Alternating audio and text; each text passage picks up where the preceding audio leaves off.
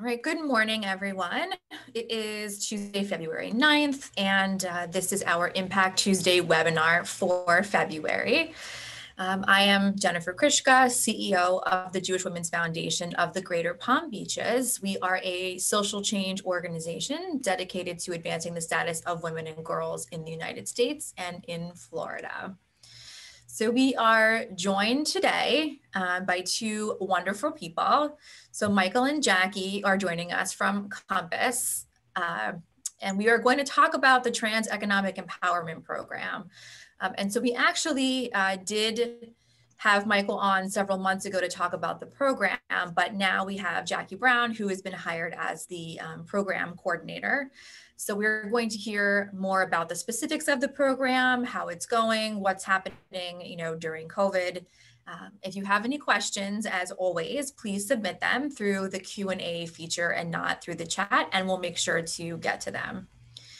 So it is 10:01, so we'll go ahead and just get started. So thank you to both of you for being here. I really appreciate you taking time out of your busy workday, I am sure, to speak with us today. Thank you for having us. Yes, we're so happy to see you. So I guess, Michael, we'll start with you just to give us some background on Compass in general. You can tell us about what you do there, what Compass is doing, and then Jackie will get more into the specifics of the program. Okay, thank you very much. So good morning, everybody. It's good to be here. I can't really see anybody, but it's good to see you all. Yeah, Compass, some of you may remember, Compass is the only LGBTQ community center in Palm Beach County, which also makes us the largest. We used to be the largest in the Southeast United States, but some other people have gotten pretty big, which is great for them. We're happy to see it. But as the only community center, LGBTQ community center in Palm Beach County, we really do a lot. Stuff that you see, stuff that you don't see. Probably the stuff that you don't see is the more important aspect of what we're doing. But we are responsible for throwing Palm Beach Pride and other major LGBTQ themed events.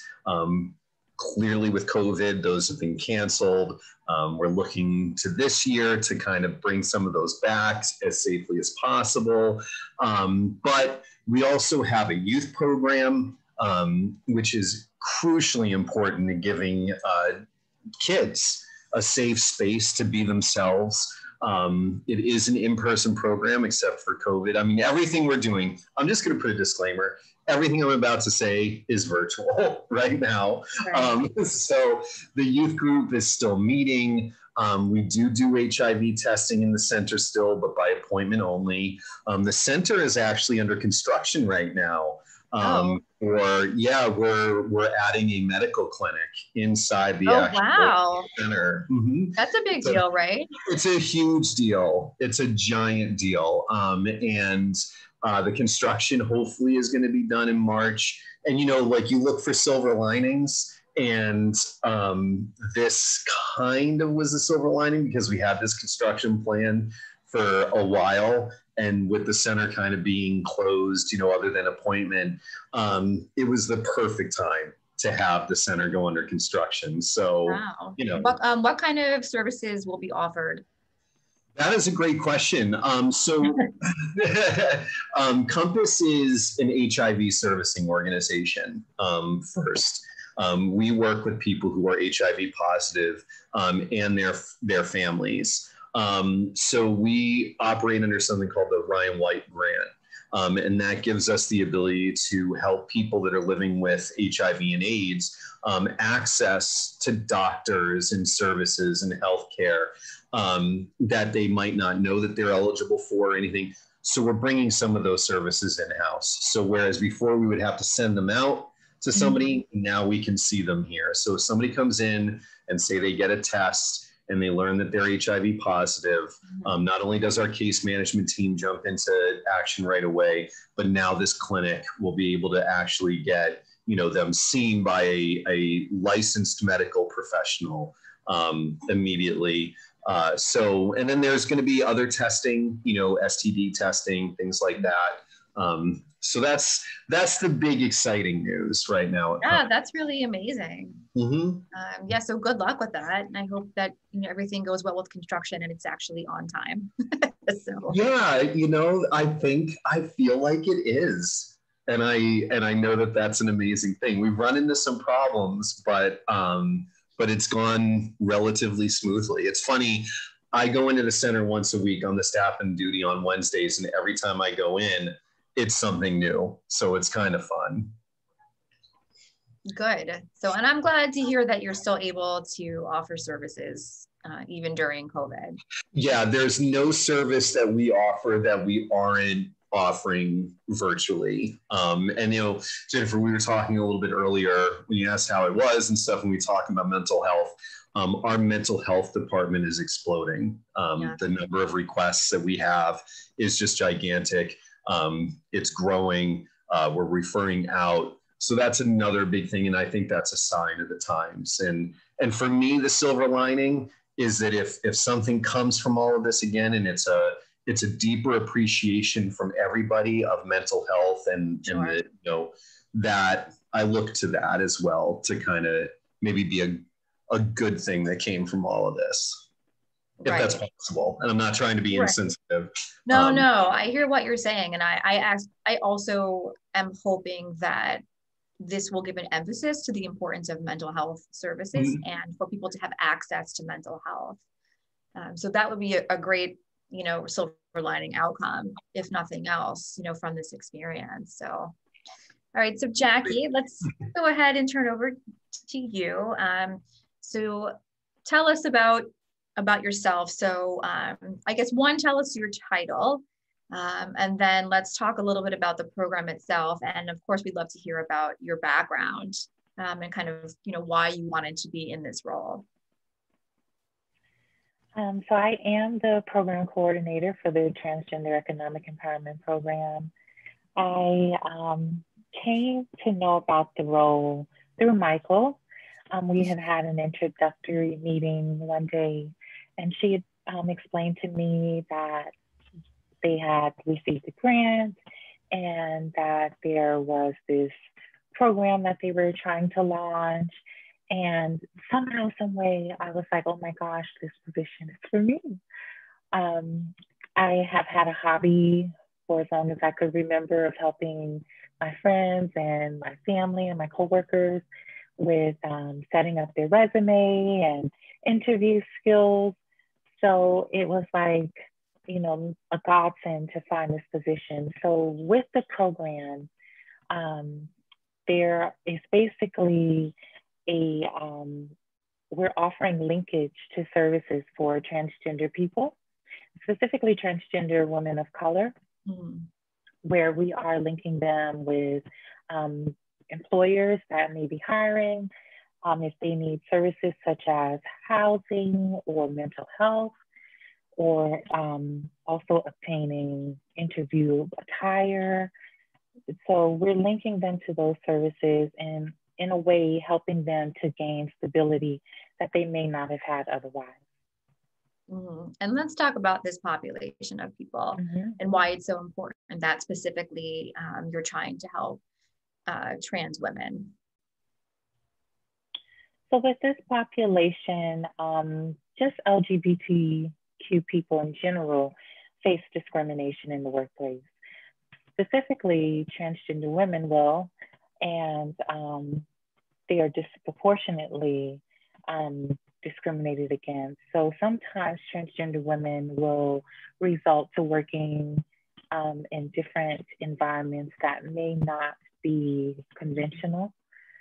So this program gives them an opportunity to find their way into the workplace in a comfortable manner in which they can feel like they are actually of value to the workplace that they're in, and also strengthen their skills and their personal development. And that's very necessary in our community, to be honest with you. Sure. So let's talk about the specifics of the program. So what exactly happens? So like someone comes, to be part of this program? And then like, like what are the steps? Okay. So as of now, we're receiving a lot of referrals from other departments within Compass. Someone would basically be referred to me. I'll reach out to them and basically have a conversation with them, ask them a few questions about where they are, their employment background. And also a big and important thing has been determining if they need any personal needs met. So that could be housing or food, access to telephone or internet. And then at that time, while we're communicating, I'm asking them questions about their employment history, if they even have a resume, have they ever had a job, where could they possibly see themselves working? And from there, we put together a plan to assist them with actually getting their resume up to par, interview skills, getting attire for the workplace and interviews, and also identifying any additional needs that they need met so that we can link them with agencies that can help them. Okay, so you do a lot of partnering, right, within Yes. the communities in terms of like even from the wardrobe piece to with employers, is that right? Yes, we're doing a lot of partnering. We set up the program to include a lot of partnering, such as, for example, Compass has a directory of businesses for the Pride Business Alliance. So if we are first linking with them to see if they have any open positions, any open roles that our clients can actually interview for. If someone needs interview clothing, we would link them with Dress for Success. Mm-hmm. If someone needs housing, we would find partners in the county that could help them with that. That's amazing. And what would you say is the average age maybe of someone who is coming to you for this program? I'm just curious to know like, if it's really, really varied or if it tends to be people who are newer to the workforce. As of now, it's varied. I have received a few young adults, 18 to 20, mm-hmm. and I had one individual that was 50. So it's varied. Mm-hmm. And can I say something about that? Yeah, of course. Sorry to jump in. Yeah. What makes this program so interesting is that when trans people, when they come out, it's like, it's a reset almost. It's kind of like, I joke all the time, we're going through puberty again, and it's not really a joke. I mean, our bodies obviously are changing things, sure. But also we kind of reset to that time where everything is so new, and we don't know what to do. And there are a lot of trans people that lose their jobs when they come out. They're fired. I know it's illegal to just say you're fired, but right. People can get fired for a variety of things. And so you have these people of all ages that are really in a place where they need this program. So when Jackie says, a 50-year-old coming to us, it's not like they've just been sitting around for 50 years. Sure. They might have actually been in really good shape and all of a sudden find themselves in a situation where the career that they've had is gone.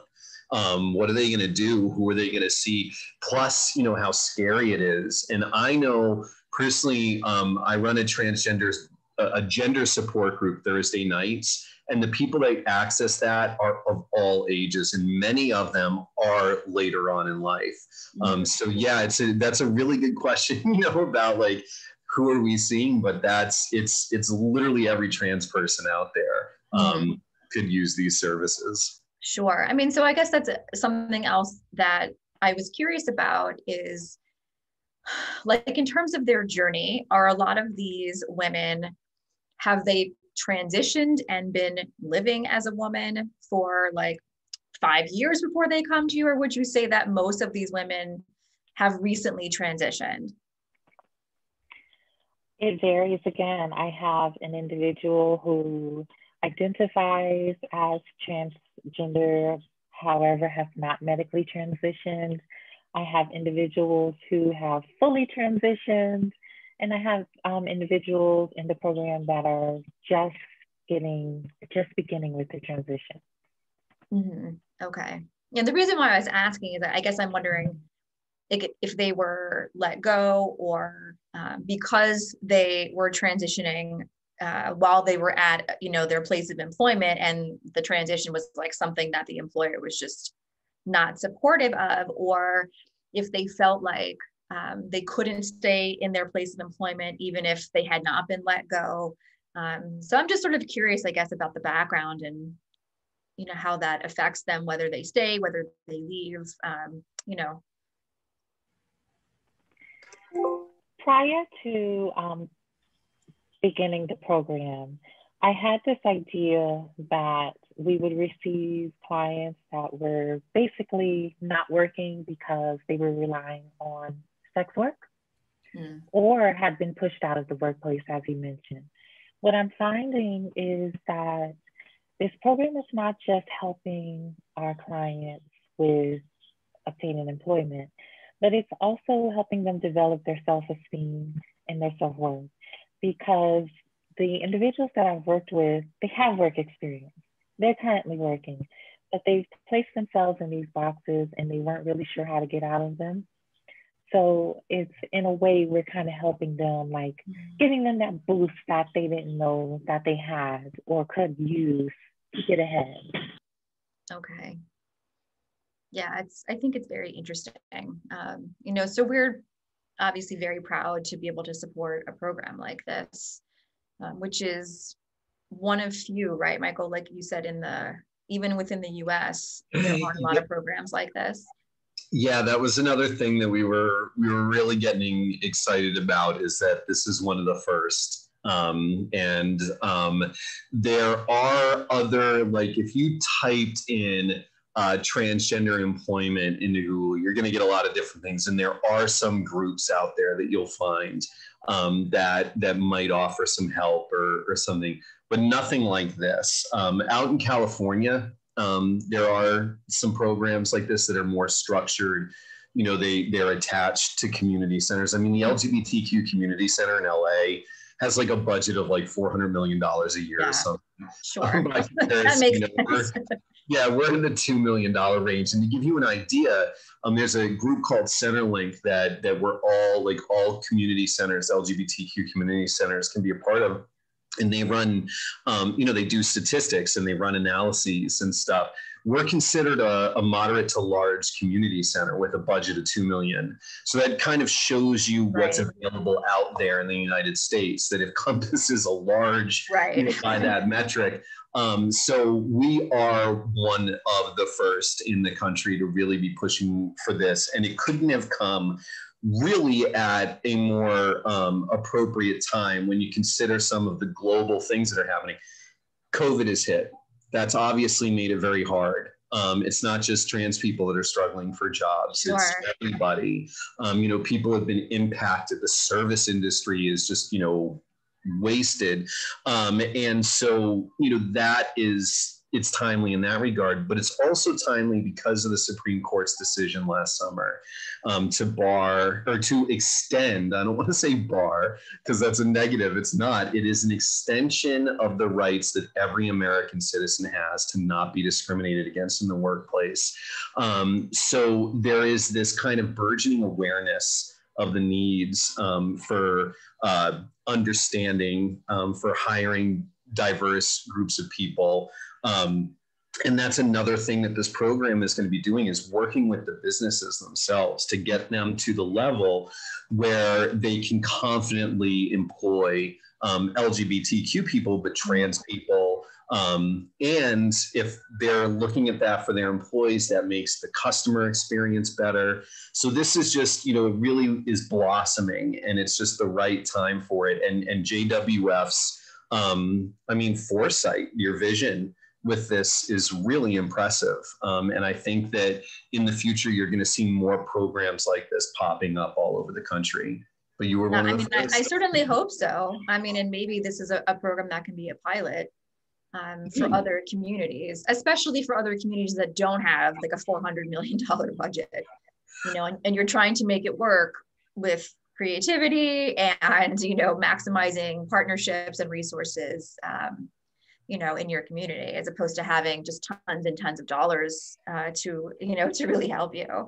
Absolutely. And, you know, to say something about that, you know, I feel that Compass's reputation in the county is good. It's in good standing. Sure. If people know what it is, you know, not everybody does. It doesn't pop up all the time. But JWS standing also is just like, so having an organization like JWF to be backing this and to put it out there, and you know, obviously when you get a grant, you want to tip your hat to the people that are providing and stuff. But we have the logos on the website and in the e-blast that we have and stuff, not just because we're proud to be associated with JWF, but we know that when people see that, it's kind of like okay, this is legit. These are good people doing good things. So thank you for that. Of course. And thank you for saying that. I certainly hope people see JWF that way in the community.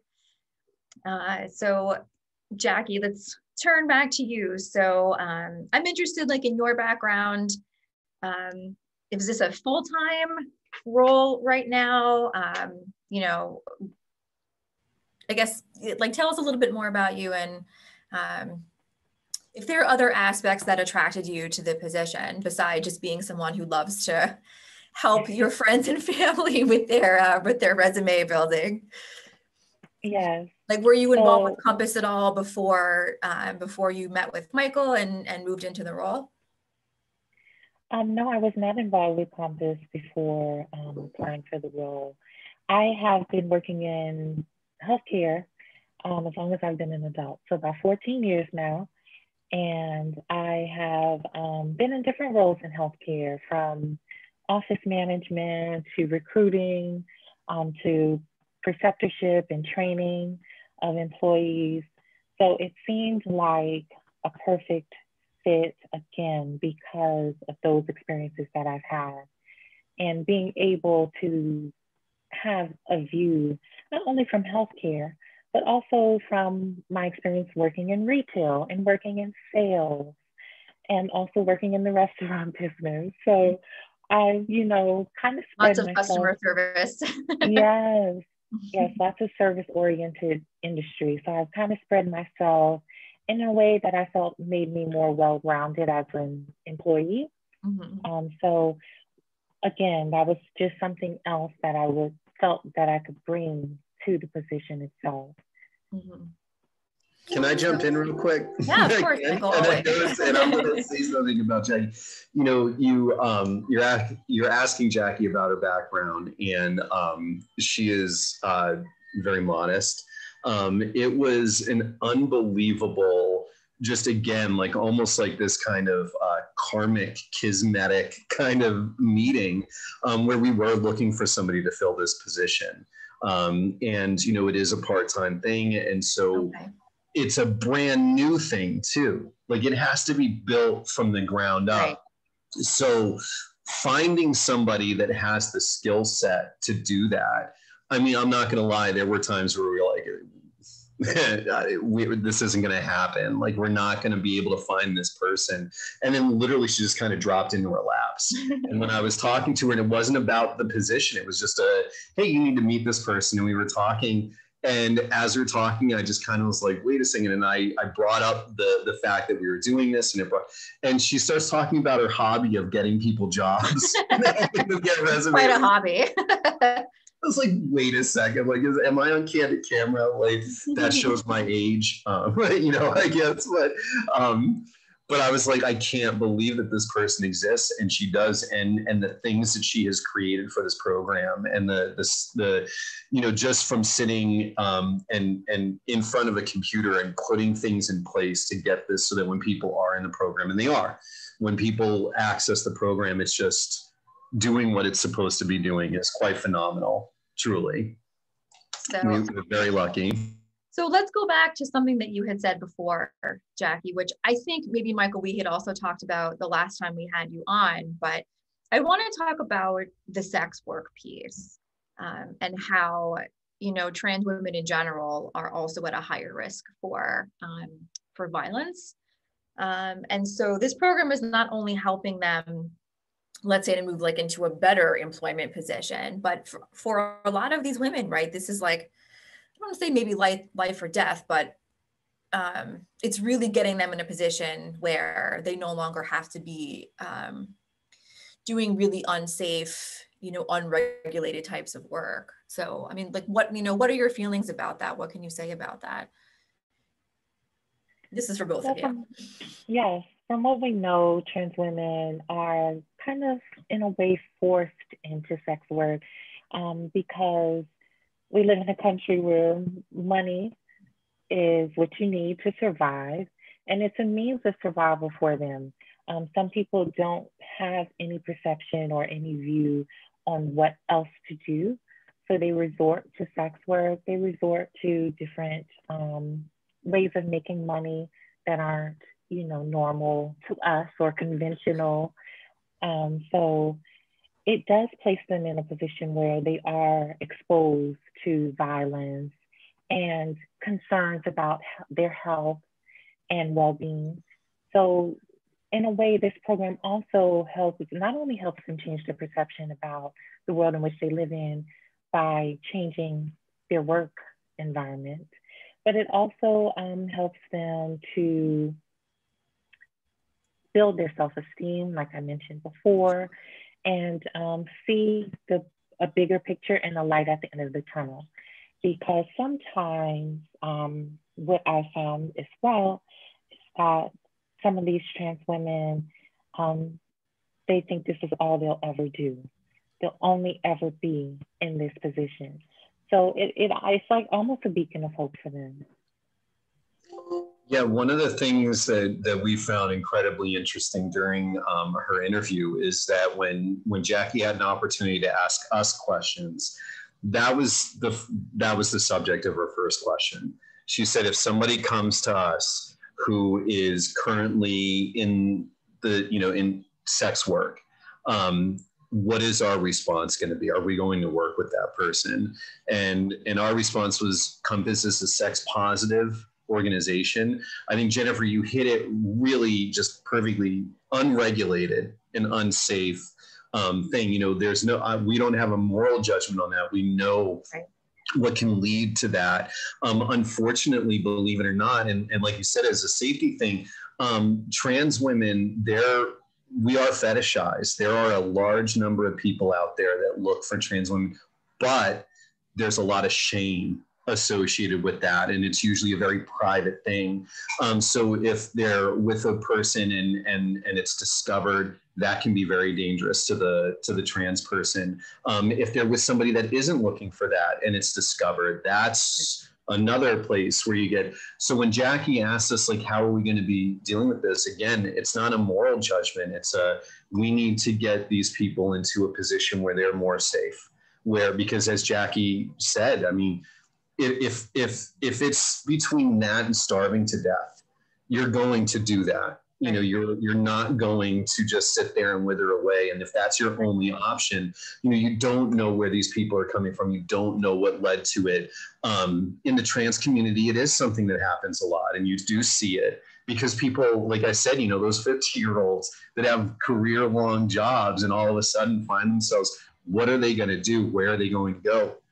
So that question from Jackie was very prescient, and I think it shows, a major, I don't want to say demographic, but it is a lot of people that are coming from this program are going to have a history with that in some way, and we can't be judgmental about it. And it really is something that is important for them to know and understand that there is no judgment here about that. So it's an important question. Yeah, I mean, I think it's also one of the aspects of us supporting this program that I think is so important to me, is that I do know that that is unfortunately something that trans women end up having to do. And I know that it's so dangerous to be in that position. And so, the social change piece of this program, I think, is not only, I guess, removing the stigma of trans people, and just normalizing them in the workplace with everybody else. But it's also the reduction in violence against, trans people and trans women specifically, that I think, can have a huge impact on the community. There was an amazing interview on NPR not too long ago. I'll find it and I'll send it to you, Jennifer, Sure. if you want to do anything with it, Sure. where they talk about the normalization of trans people and how important it is. That we're not this group of people that are just like these weird fad-like things. I've talked a lot about how I think that the medical science, the cultural awareness of us is making it easier for people to live their authentic lives. But that doesn't mean that there are all of these barriers. And what you just said, normalizing, just, having us on and just talking to us and seeing, oh my gosh, they're people, that sounds so corny, but it's so true.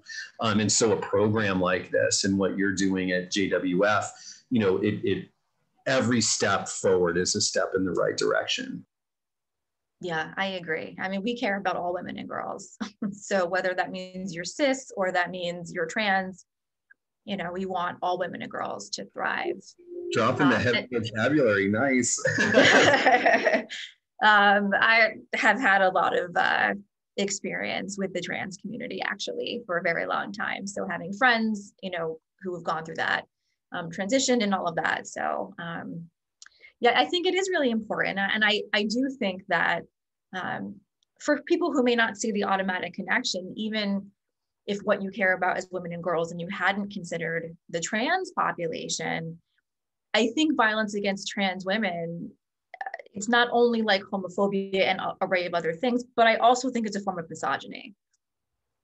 And so I think if nothing else. You're saying that. You're absolutely right. It's it's rooted in that power dynamic. And, and I think, I've talked about this with other trans women in particular, there's kind of, I think, part of it, and it's almost like a subconscious thing. I think if you ask somebody, they would never admit this out loud, but you're leaving the club, you're leaving the male existence. And who's crazy enough to do that? Who would do that? Why would you give up all the privilege that comes in our society with being male? And it really is just, it's just this unbelievable thing to see, and the reasons why it exists the way that it does. And that's a big piece of it. That's very, very interesting that you said that. Very astute. Yeah, I mean, I think it's a really interesting component for people who are trans. So I have a good friend who was a trans man who I've known since I was in college. And so I knew them before they transitioned, but also, during the transition. And he's also Black. So, there are, of course, like racial dynamics involved with that too. But I thought it was really interesting. We were having a conversation once, and he was saying that the things that he experienced as a trans man were so interesting because other men just, would treat him like a man. And so the sexism and the misogyny that he would be exposed to, just like other men saying things to him about women, was something that he never really anticipated. And was just like an interesting, I guess, experience to have that kind of insider perspective on what, some men can say and how some men view women, and just how that was, just such a jarring experience. That's really fascinating, and I can understand it, and I can anticipate that, because a lot of trans men are, the term is passable. I hate right. Using the word, but that's what it is. Right. They can pass as cisgender men, right. And so in that environment where they are men, but they have a history that is from a different perspective and a different side, to all of a sudden be in a situation where you're around men being men, I can see where that would be shocking. I really can. Sure. And I suppose on the other side, for trans women who are, I guess, passing, right, who are now subjected to harassment and objectification and all kinds of other things that, you know, perhaps before that they had not experienced, I imagine is also probably a jarring experience too. Well, that's another piece, and Jackie, you can pipe in anytime. I'm talking a lot, but that's another piece where we talk about, you know, when you transition, everybody pays attention to the medical, you know, the physical changes that somebody goes through, but there are so many more layers to it. And one is, in the big one, you know, probably after medical is that social transition. You know, men and women are treated differently in our society. There are different roles that are expected from men and women. And so when you cross into that place, even for somebody that doesn't, I don't pass. You know, I am not a passable trans person. I am I live openly, because I really don't, you know, my voice, all of it. I've talked to you all about this before, I think.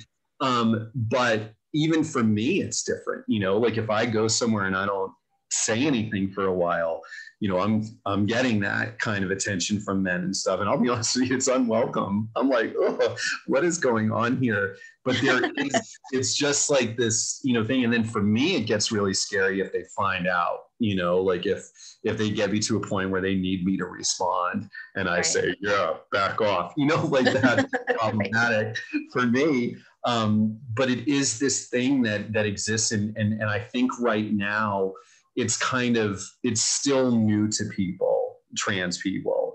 And so getting back to the conversation about normalization, you know, like I look forward to, I wonder what it's going to be like in 10, 20, 30 years for trans people, you know, to just kind of go through life without people being like, that's a trans person, you know, like if you see a lot of trans people and you know trans people, it becomes less fascinating. Right. But I think it's less exotic. That's a good word for it. Yeah. Right. Yeah. So, I mean, I guess the downside, though, speaking of the misogyny piece, it's like, I know that I'm going to encounter harassment, and I'm aware that I'm female all the time, right? Like, there's no space where I can't not think of myself as female, because unfortunately, I think the way that our culture is, you're sort of forced into being aware of that all the time, right? Because of the gender role piece and because of the harassment piece. So, you know, for trans women who are passing, that's sort of a not great, you know, downside, I guess, is that now you're going to have to be subjected to that as well. Well, I think there's always that worry, you know. Jackie, is there anything you want to say about this aspect? Yeah. Just to piggyback off of what you were saying, there's always that worry. And however, even if the person is not passable, as Michael was saying, they could still be subjected to those experiences. Sure. And one thing that I try to also work with my clients on is getting them to a place where they're understanding that they're a person first. You know, they are an individual human first. Right. I think we always, sometimes we try to get into the labels of people and how they present. But if we just simplified and everything and minimalized everything and just got back down to the basics, they're an individual person. So everyone deserves compassion. Everyone deserves understanding and respect. And that's one thing that, like I said, that I try to, you know, speak with my clients about. So I want to talk about, I guess, cultural competency. And if that's a component of what this program does, because I know you're, of course, trying to work with employers, and you mentioned trying to get them to a place where, you know, that place in employment is going to be comfortable and welcoming for trans folks. So is there any kind of training that the employer goes through to get them, you know, to that place? Yes. So Michael has a lovely program that she utilizes to address different organizations with competency about LGBTQ people. So anyone that we are working directly with, we would expect and ask of them that they go through that training that Michael offers, so that they get a better understanding of people outside of what they may know.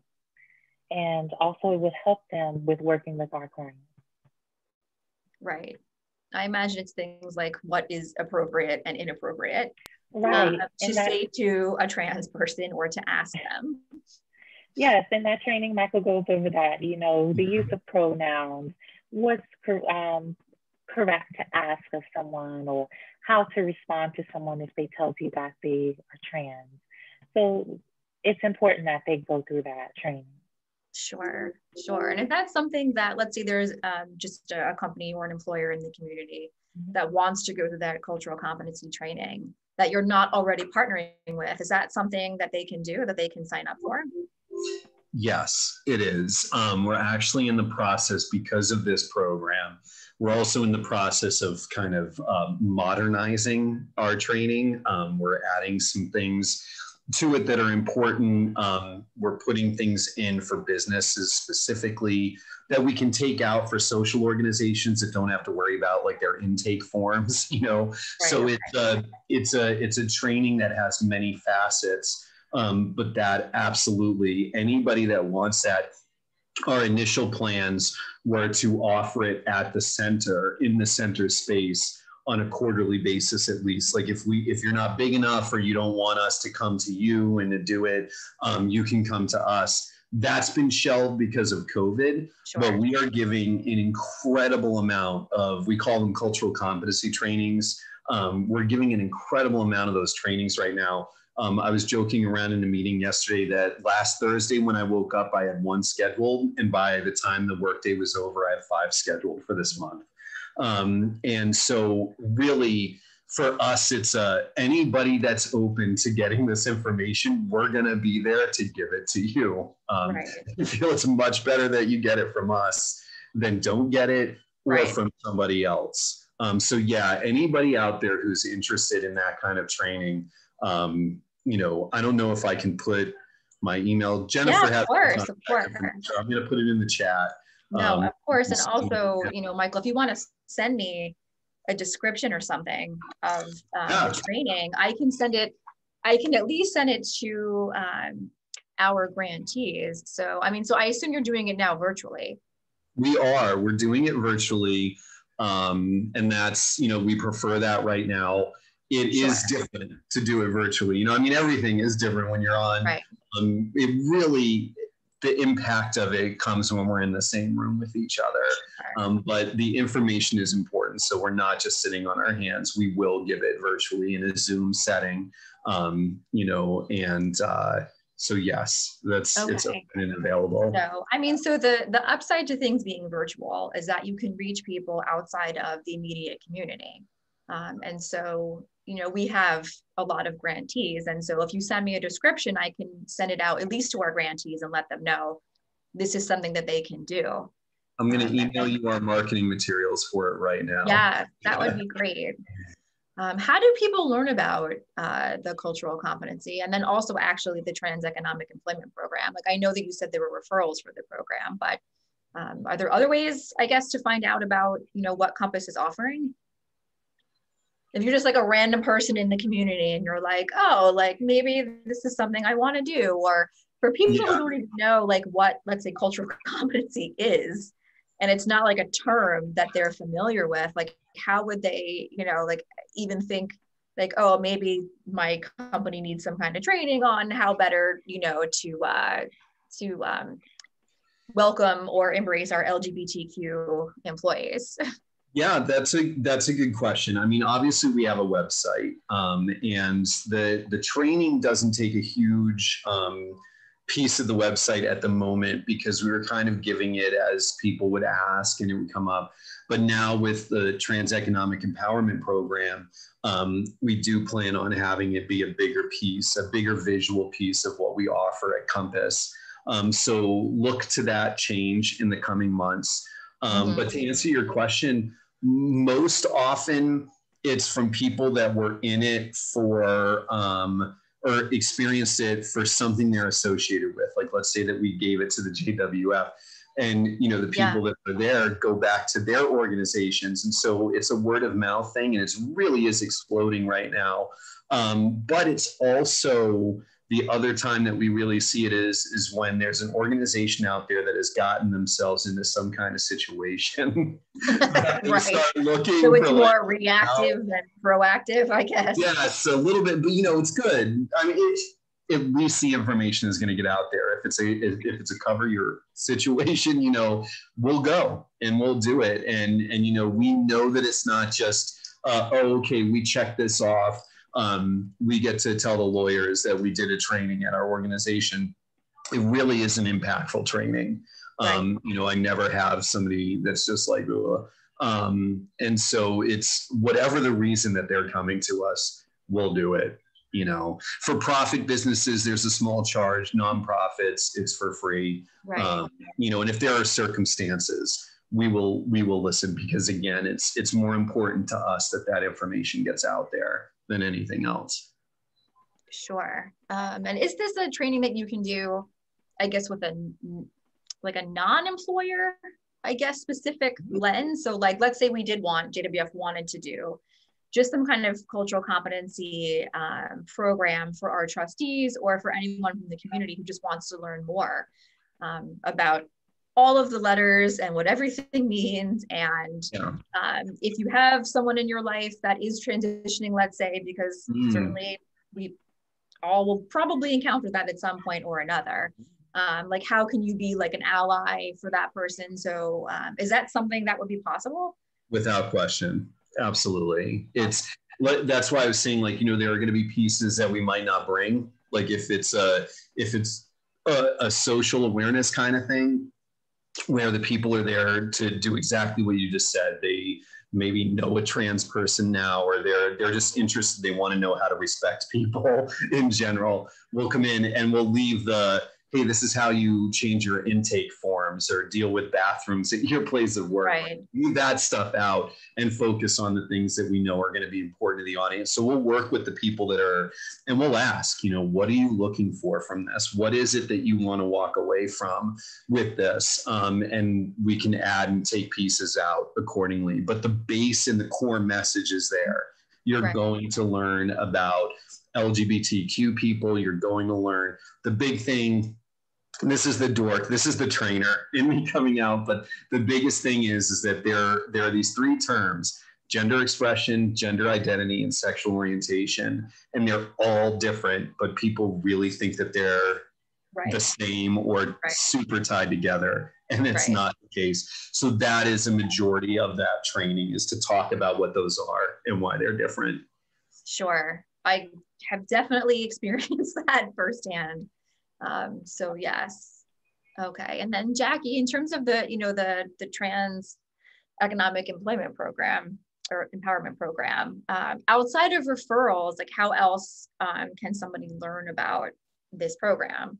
And can individuals just like refer someone to you if they're like, hey, maybe this is a program that you might want to, get into? Like, is that something that people can do?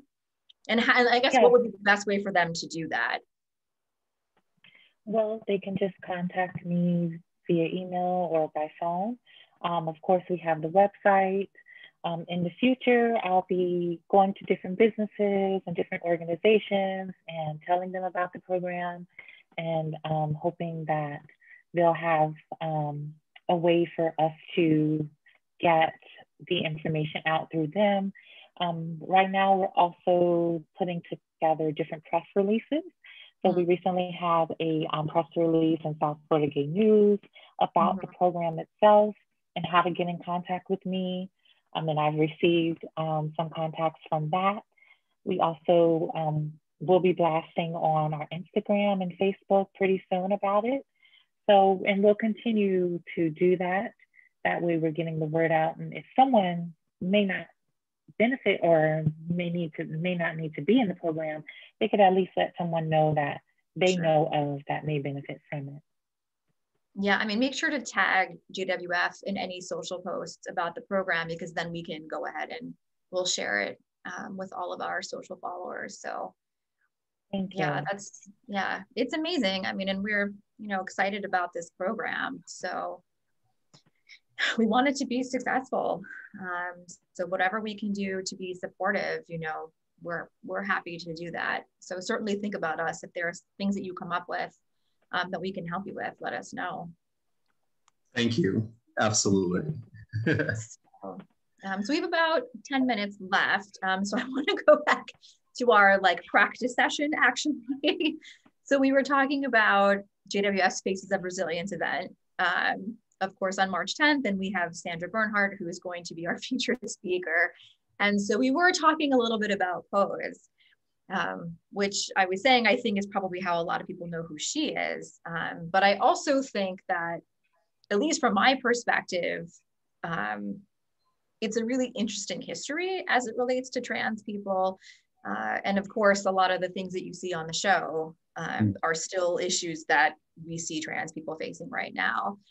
So I'm just curious, I guess, to get your opinion about that, about the show from both of you, like if you think that it is sort of an educational, I mean, it's certainly entertaining for sure, but from a different perspective, do you think that it's at all educational for people who don't know anything about the trans community or the history of that?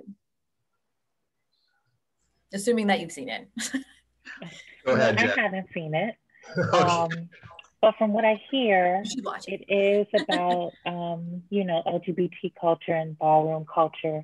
And I think that's vital and important for others to see, because it in a way shows how LGBTQ people have come together to create their own community and their own family, when at times they're not able to have that at home.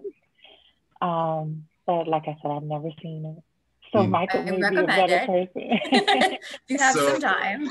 I am like the worst trans person out there, I guess, because, you know, some of these things, honestly, I don't want to say avoid, but I'm like, okay, you know, it takes something sometimes, you know, when you're in it and you're living certain aspects, sometimes you don't want it, you want to escape when you're watching television. You don't want to, but I have watched episodes of Pose. And I'm going to say this about it.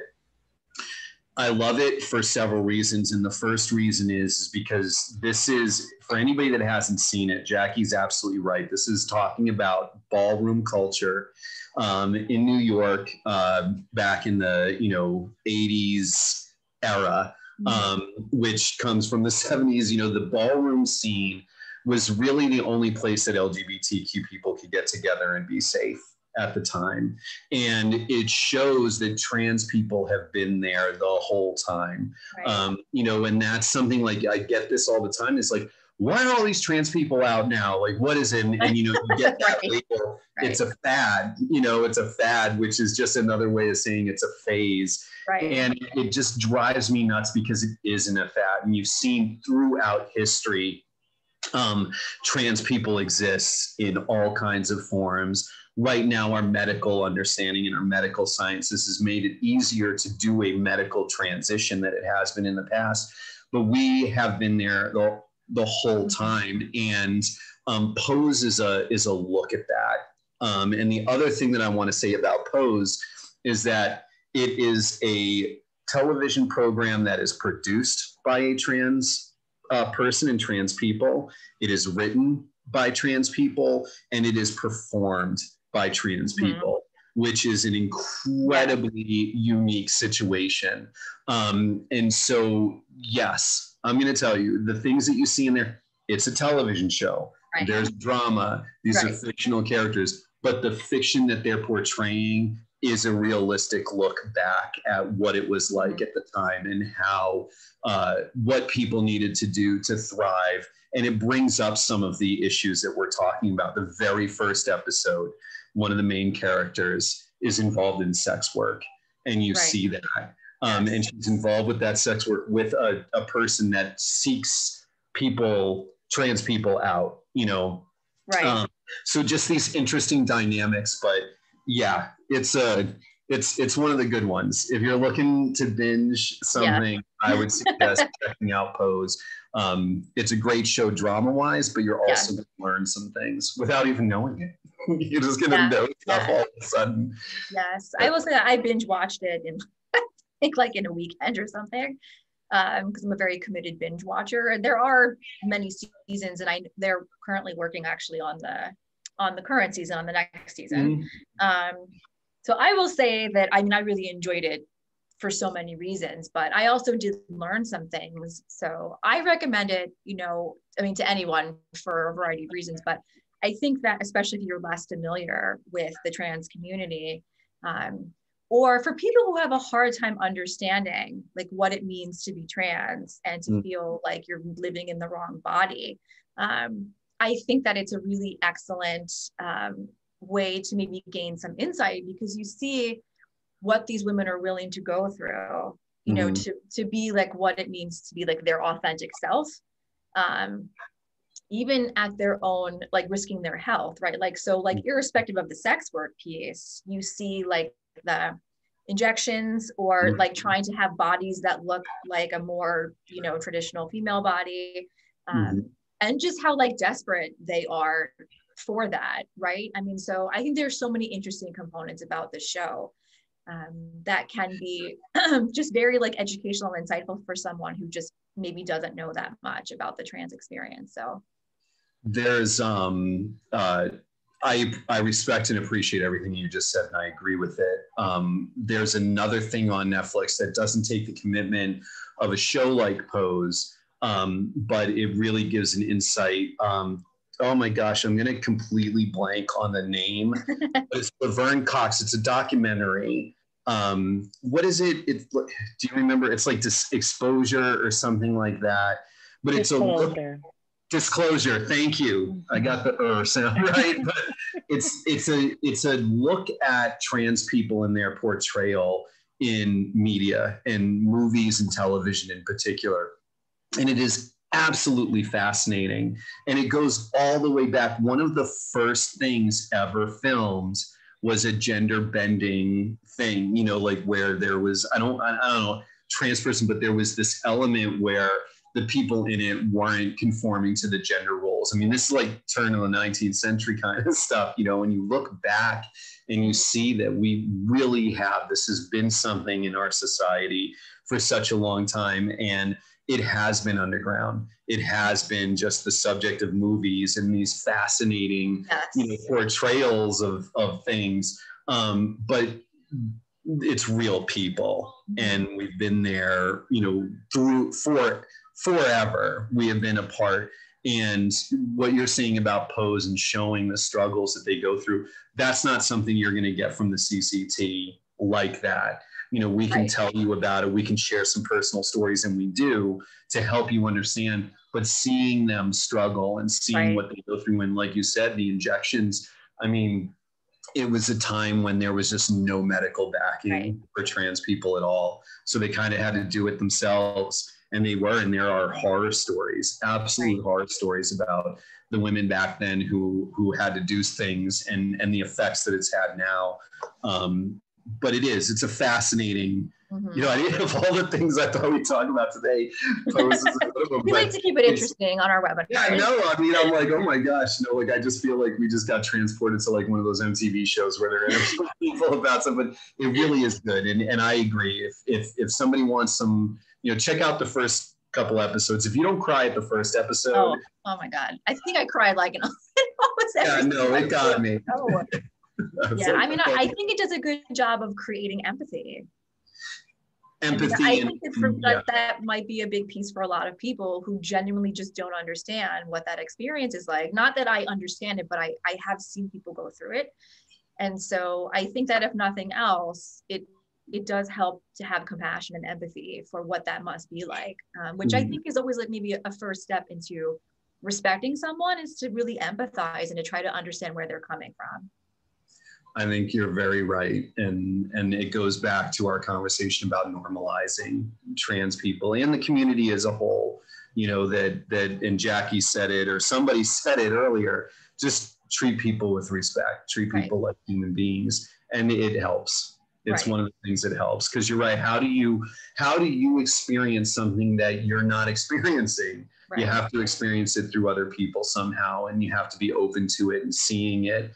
And something like Pose that is engaging and entertaining, but it also teaches is an important piece of our culture right now.